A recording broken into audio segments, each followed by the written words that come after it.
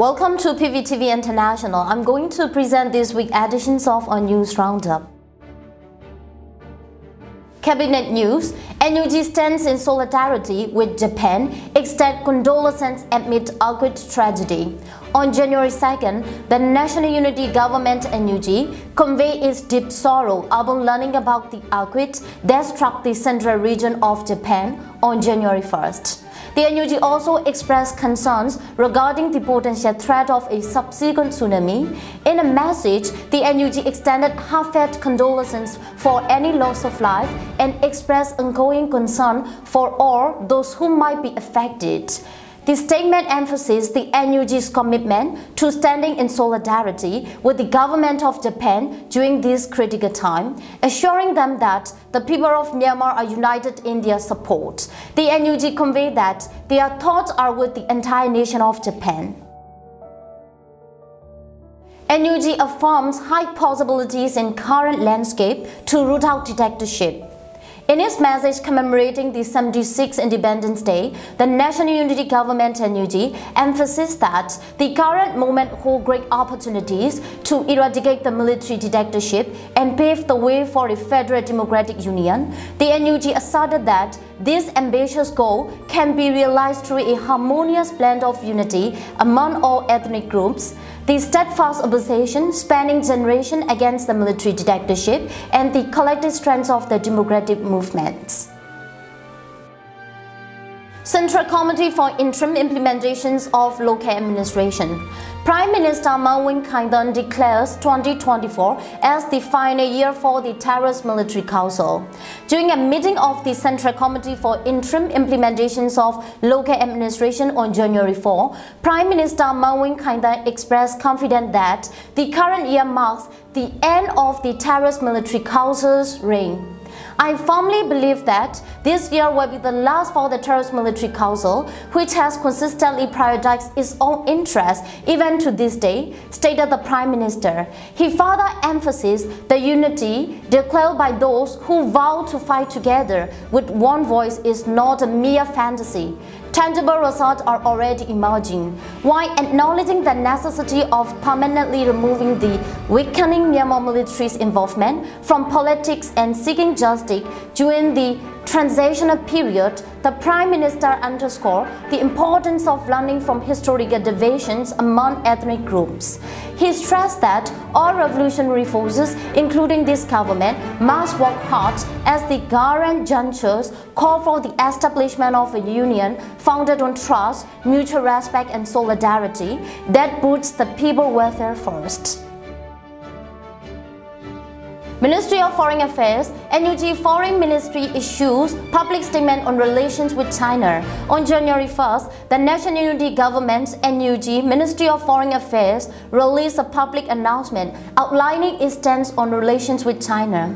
The statement affirmed the commitment to maintaining bilateral cooperation on social and economic matters between Myanmar and China, with a shared aspirations for the economic well-being of citizens from both nations. Additionally, the NUG pledged to ensure the safety of Chinese investment and other businesses operating in Myanmar.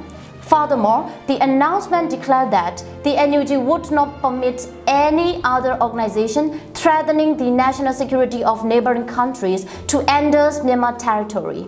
It emphasized the continued acknowledgement and adherence to all agreements signed between the two countries before the military coup in 2021, including border demarcation agreements. The statement also outlined Myanmar collaborations with regional countries, including China, in combating transnational crime such as online scam, online gambling, human trafficking, and illegal drug trade.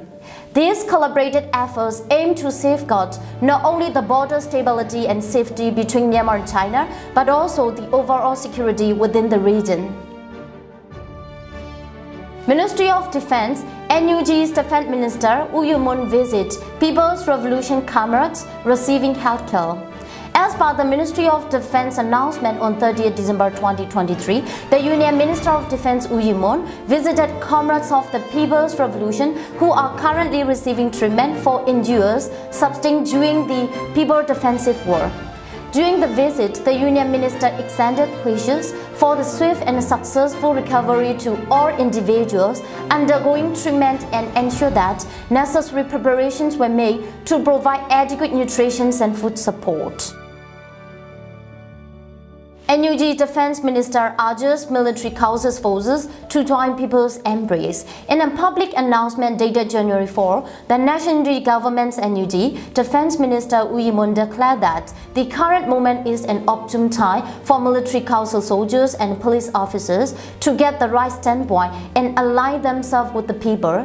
He called on them to abandon their loyalty to and defense of the military dictatorship, urging them instead to pledge allegiance to the civilian government and the forces of the People's Revolution.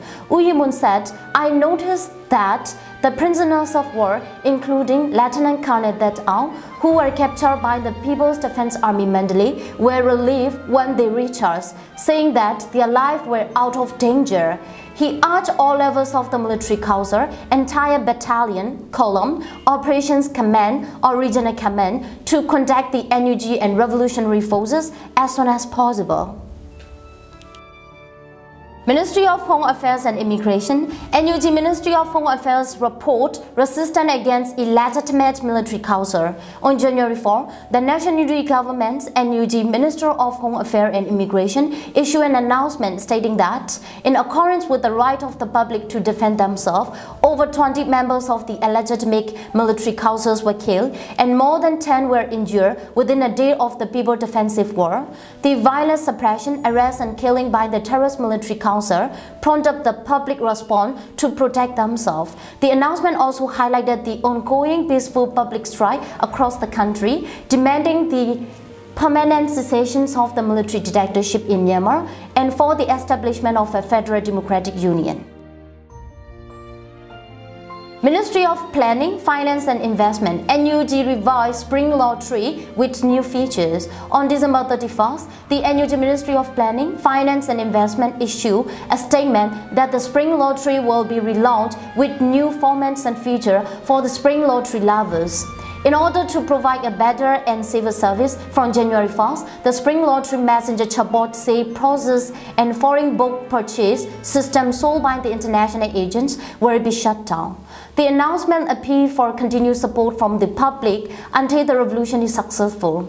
Furthermore, the ministry expressed its commitment to maintaining a special record, honoring each individual who has steadfastly supported the Spring Lottery with unwavering revolutionary spirit, overcoming all challenges since its inception on August 15, 2021. Ministry of Education. Ministry of Education sets deadline for university. Admission selection process on January 3rd, the Ministry of Education announced that students applying for university admissions have until January 15 to choose their preferred subjects.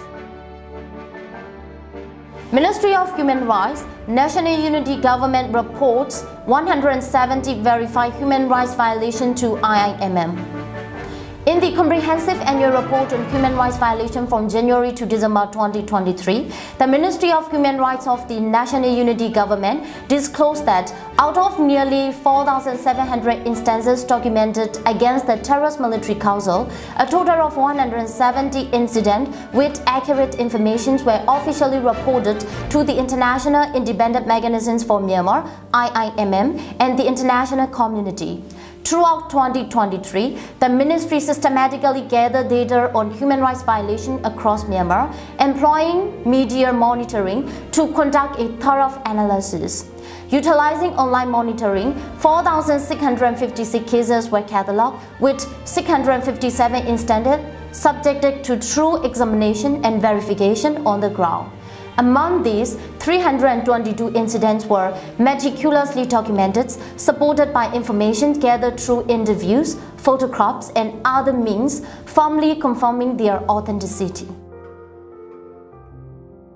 Overview of military operations. In the first week of January 2024, in the initial week of January 2024, a noteworthy turn of events occurred as the entire Khaing regional operations command of thousands of soldiers chose to disarm and the Khaing militia reunited with its parent organization, the Kachin Independence Army KIA, in northern Shan state. This collective decision strongly suggests the beginning of the military council's collapse in the region. Simultaneously, People Defense Forces (PDF) and allied forces achieved notable victory, successfully seizing control of outposts in the expressway area located 18 miles away from the Defense Service Academy in Winn. This triumph underscored the military council's determination's ability to maintain control over strategic territories. In addition, the KIA successfully launched an attack at a military helicopter near the Liza area. In a significant turn of events, the entire Khaing Regional Command headquarters, along with various troops and thousands of family members, have chosen to surrender to Kokam MNDAA forces in the northern Shan state. This mass surrender includes 6 brigadier generals, including the HQ deputy commanders, over 2,400 troops and 1,600 family members. The surrender forces handed over more than 4,000 small arms, tanks and body armor, artillery and multiple rocket launchers (MRN). Additionally, the formidable Khaing militia in northern Shan has rejoined its parent organization, the Kachin Independence Army KIA. The extensive defections of both army unit and militias, coupled with the rapid color subsidy, paints a conclusive picture of the military council collapse throughout the entire northern Shan region. The PDF and their allies are actively engaged in camp battles near Winn, a crucial military core area known for housing numerous military universities. In Nang Thu Township, just over 18 miles away from the military university, the PDF and Our National Liberation Army (TNLA) successfully captured a military outpost in Nang Thu Township in Tambo village, along with its commander, Lieutenant Colonel Thann. Moreover, strategic advances were made as the PDF, along with the Karen National Union (KNU), seized control of 8 military outposts near Kanyukong on the Yangon Mandalay Expressway. Similarly, military camps surrounding the city of Nantangun in the Sit-down River Basin are under attack. The onset of 2024 witnessed intensified penetrating attacks in both the expressway area and Sit-down River Basin. In a remarkable incident, a military transport helicopter was shot down in Winn Township near the headquarters of the Kachin Independence Army in the Liza region. Major Thann, the helicopter pilot, was captured, while the 6 people on board, including co-pilot, lost their lives. Let's see what we have for our weekly roundup news in coming weeks. Thanks for watching PVTV International.